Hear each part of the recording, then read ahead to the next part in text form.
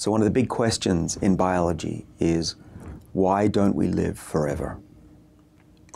Maybe one day we will, but until we understand why we grow old and get diseases such as Alzheimer's, diabetes, cancer, cardiovascular disease, we will not have a chance to greatly extend our lifespan.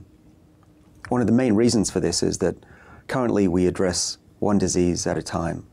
And even though we have breakthroughs in, say, cardiovascular disease, other diseases such as Alzheimer's are rather recalcitrant, very difficult to, right now, to prevent and cure. And so what happens is that we have the decline in one disease and another disease accelerates in its frequency. And we're not living much longer than we did 10,000 years ago, unfortunately. So really what we're trying to do as a field, us biologists who study aging, is to understand what's at the root cause of this decline that we all go through unless we're unlucky enough to die early.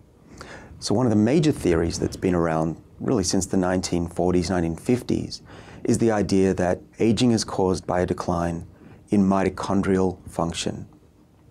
So what are mitochondria? Well, these, as many of you will have known from high school biology, are the bags within our cells that generate chemical energy.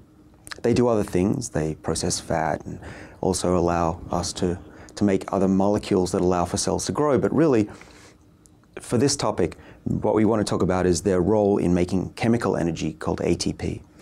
And I draw this like a bag with my hands. It's really just a double membrane. The inner membrane is ruffled, and there are lots of proteins within that bag that carry out these chemical reactions to make ATP and energy. Now, what's really interesting about mitochondria is that they're actually another organism living within each of our cells.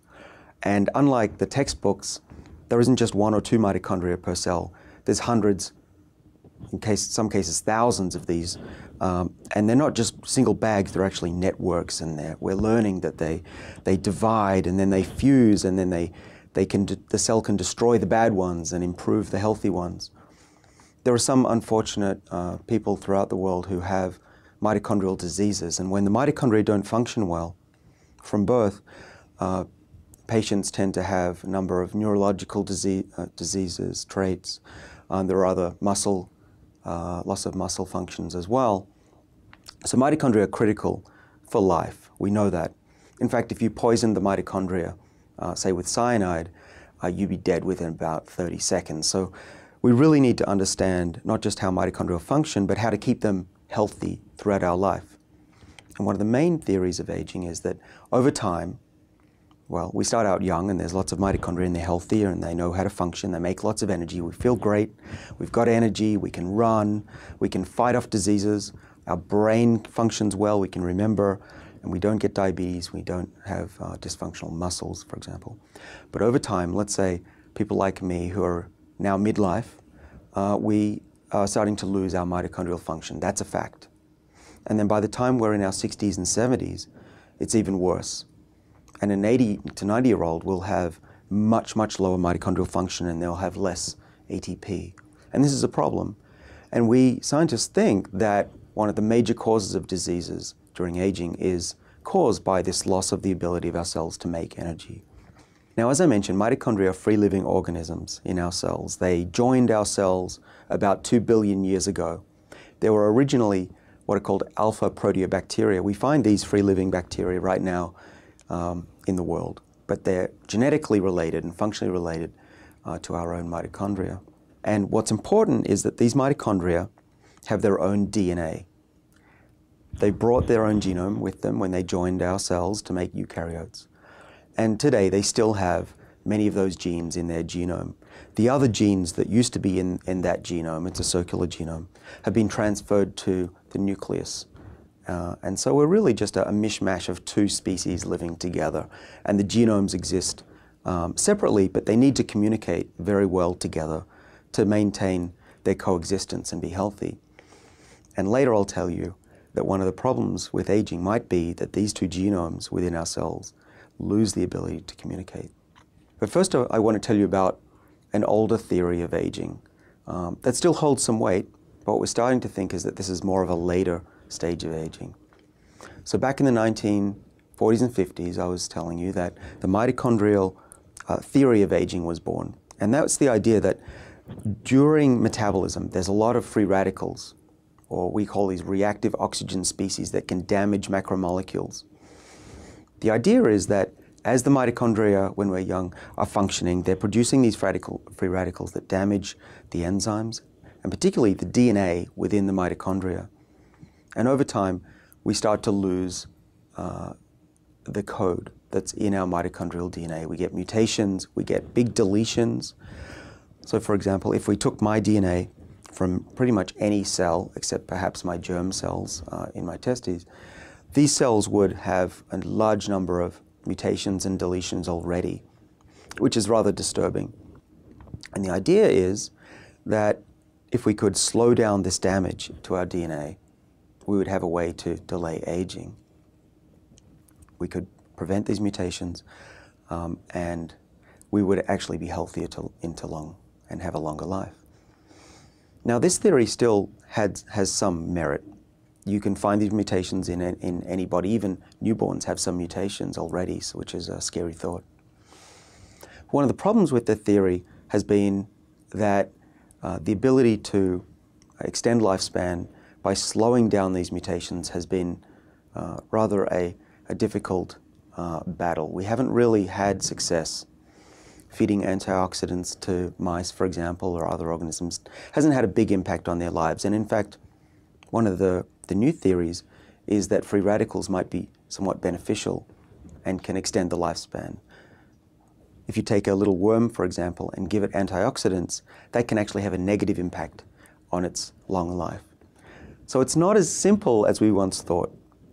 Where the field is settling out is that the damage to mitochondria does occur. It seems to be important, but it might be most important for the later stages in life. Let's say after you're 50, 60, 70. But what's going on in someone like me who's 40? Why am I already experiencing a decline in my mitochondrial function?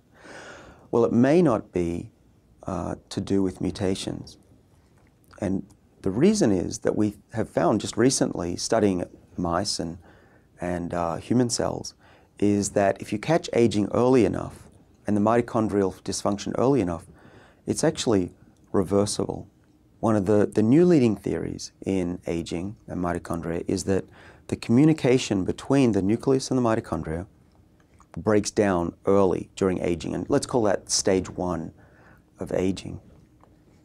Now what carries out this communication is that, so if we have the nucleus here and the mitochondria here, there are proteins that are made in the nucleus by our main chromosomes, and those proteins travel across the cytoplasm into the mitochondria, and they help the mitochondria be healthy. They make just the right amount of energy to match what the cell needs.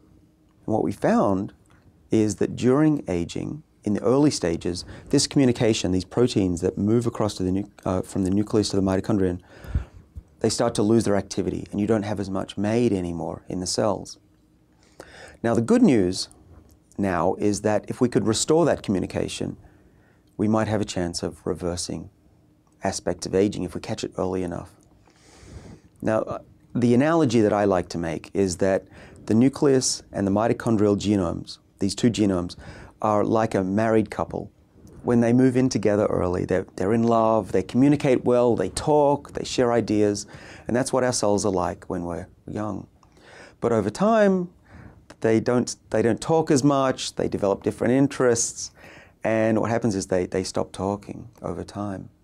And we know that that's the worst thing that can happen for a marriage, and we think the same thing happens for the marriage of these two organisms, these two genomes in our cells. And what our job is now is to test what happens if you can restore that communication again, and get them talking again. And just in December of 2013, our lab published an interesting paper that showed the following. It showed that one of the main causes of miscommunication is that the nucleus doesn't think it's getting enough energy anymore. And it doesn't send the signals to the mitochondria to make them produce the energy anymore. We tracked this down to the loss of a small molecule called called NAD. We think NAD is critical for cells' health and their ability to maintain this healthy communication. So what we did was we simply raised the NAD levels back up in a mouse to their youthful levels. So a mouse, when it's young, has, let's say, this amount of NAD. Over time, the NAD levels drop by half. And we found, well, first of all, we asked the question, if we raise these levels back up to youthful levels of NAD, what happens? Can we restore this communication? And we did that. The way you do that actually is quite simple. You inject a mouse with a molecule that the animal turns into NAD.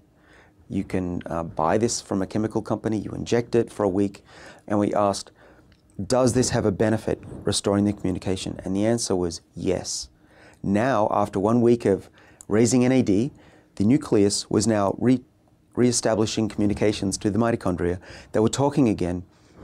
And then we could ask, does this improve health? Does it restore the energy of the cell, which we think is a cause of aging? And the answer was, quite remarkably, yes. The mice, when we looked at their muscle and their heart, they had a restoration of youth. The mitochondria were revved up again after just a week, and they were making energy. And as far as we could tell, looking at all these functional assays of the mitochondrial activity, their ability to make energy, their genome's activity, the amount of DNA they had, they went straight back to being young again. So we actually couldn't tell the difference between a 2-year-old mouse and a 6-month-old mouse. What that really is like is saying we could take a 50, 60-year-old human muscle and make it like a 30-year-old again. Now, I mean, that would be great if it's true in humans. We only know in mice so far, but we are gearing up to test this in humans. We think that if we could give this molecule that raises NAD in a pill or an injection, we think that within a week, if we're right, then we could reverse aspects of aging in humans. And that would be something really quite spectacular. And if we can do that, there's a possibility that we could actually not just see people get old and experience diseases and slow down one disease at a time with traditional medicines. We might be able to actually, if we catch this event early, we could reverse mitochondrial aging. And if everything turns out to be correct that I've said, then what we expect is that humans will not develop diabetes, even cancer, heart disease, Alzheimer's until much later, maybe into their 90s, 100s, or further. And so that we're looking at a future where we might be able to restore youthful energetics in cells, prevent mitochondrial aging, keep this organism within our bodies healthy, and live much longer, healthier lives.